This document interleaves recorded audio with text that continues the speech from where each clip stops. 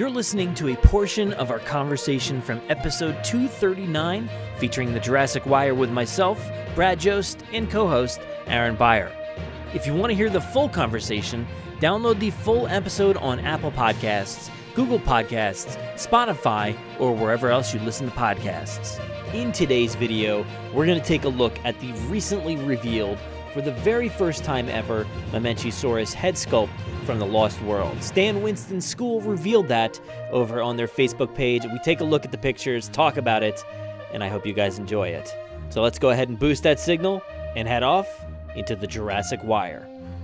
Let's move on to our next topic, which is the Mamenchisaurus head, or whatever. It popped up. I'm such a sucker for stuff like this. I love stuff like this, dude. And good on Outpost for hunting it down and like really pushing for it. Yeah, I mean, it was posted on Stan Winston School's Facebook page, so I just checked, and it wasn't on, as far as I could tell, it wasn't on their Instagram or the Twitter account for some reason. They didn't share it across the spectrum there. It was just on Facebook.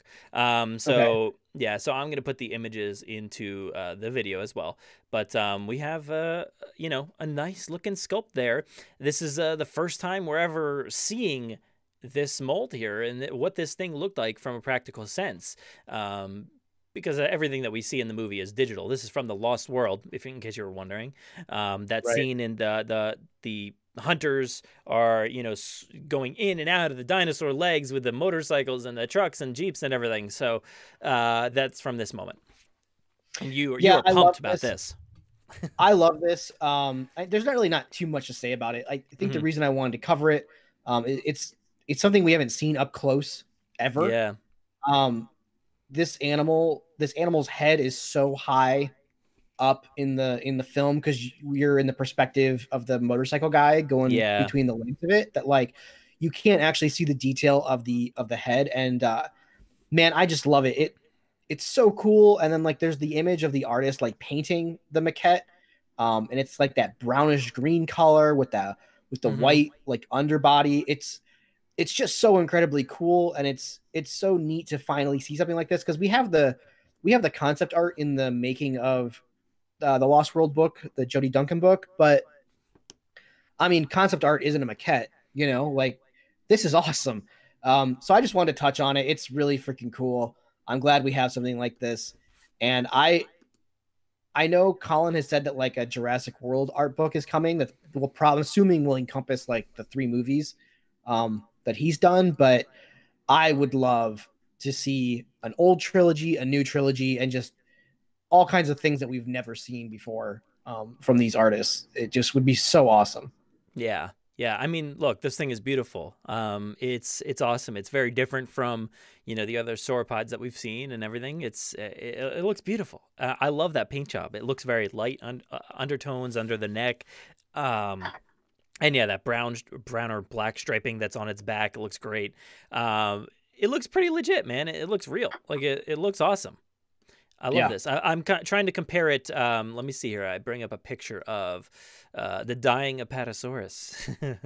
So you can kind of see the difference.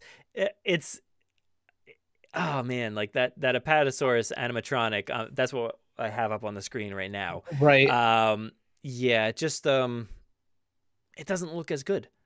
It's just something, maybe it's just the facial features of the dinosaur specifically, but I just like the way that this Mamenchisaurus looks way more than, and especially that paint job, man. The paint job that they're doing right there is, you know, it's dynamic. It's got multiple colors on there, striping and everything, and then you have the dying Apatosaurus that is just like bland, very bland. You know, just gray. So yeah, big difference.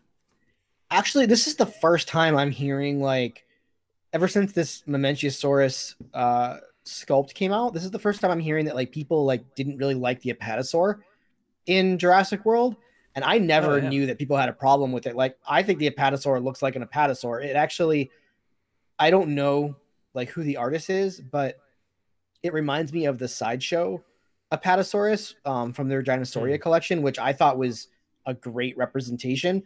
Again, though, I'm not like a dinosaur enthusiast. I'm a movie dinosaur enthusiast. Sure. And even more niche, I'm a Jurassic Park enthusiast. So like, you know, to me, I thought it looked great.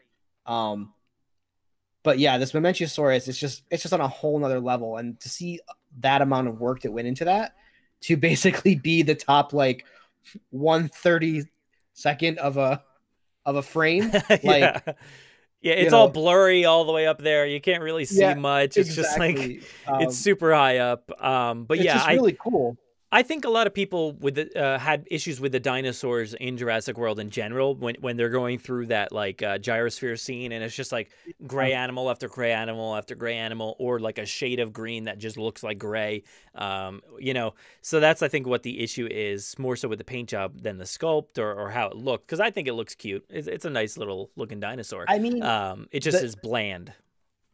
Sure, but the Jurassic Park dinosaurs were kind of bland. I mean, it wasn't until Jurassic Park 3 that we started getting crazy colors, which I personally thought was weird after having kind of the bland colors in Jurassic Park and the Lost World. Now, with the exception of like the tiger stripe raptors.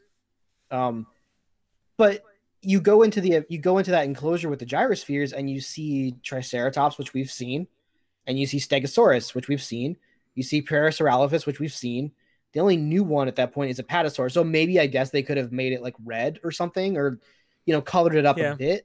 I don't even need it to be like some ultra hyper realistic thing. I just need it to look, a little nicer like this dinosaur here. I think this looks pretty nice. It's a little bit more dynamic than the Apatosaurus, but yeah, I don't know. Okay, that's fair. I mean, I just comparing them just because they're similar-ish in nature, but yeah, but I think this thing looks beautiful, and it's awesome that we get to see new things still from all these movies, and like you're saying with Jurassic World and getting an art book for this trilogy, hopefully after Dominion, that would be amazing. I can't wait to see concepts, and actually I think we discussed it last time, all those concepts that were out for raptors and stuff. I don't know if we discussed that or not, or if I did it on a live stream, but there's all these concepts for like raptors and stuff like that that have been popping up for, I think it was like Indoraptor and stuff like that. So yeah, but yeah, I mean, I've seen some of those floating around. I'm glad we wound up with what we did.